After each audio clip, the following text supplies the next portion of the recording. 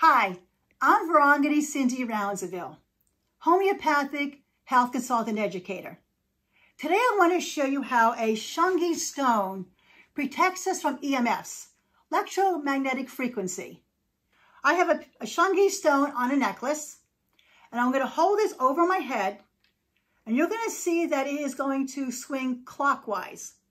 When it swings clockwise, it's showing that I do not have any electromagnetic frequencies affecting me.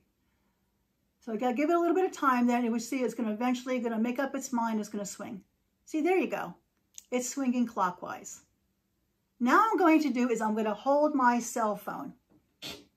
I'm going to hold my cell phone and I'm going to put the Shungi stone over my head again. And you're going to see that it's going to swing counterclockwise.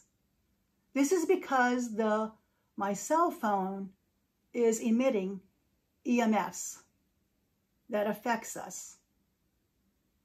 You just got to give it a little bit of time, but it's got to make up its mind there, and then you're going to see it. There it goes. See, it's going counterclockwise, it is. All right, now I'm going to show you how a Shungi stone protects us. This is a Shungi stone that I wear when I'm in my office with all electromagnetic frequencies. I have the Shungi stone. It's the same thing I have as my pendulum. I'm going to hold the Shungi stone as I'm holding my cell phone.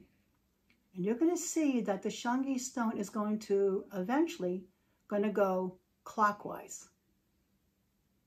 This is because my Shungi stone that I am wearing around my neck is blocking the EMFs from my cell phone. It's really swinging really hard here. See how it's going? It's going to eventually level off. There you go. See how it's going?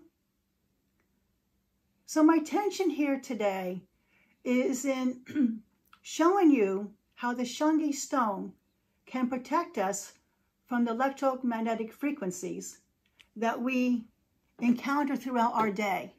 It's unavoidable.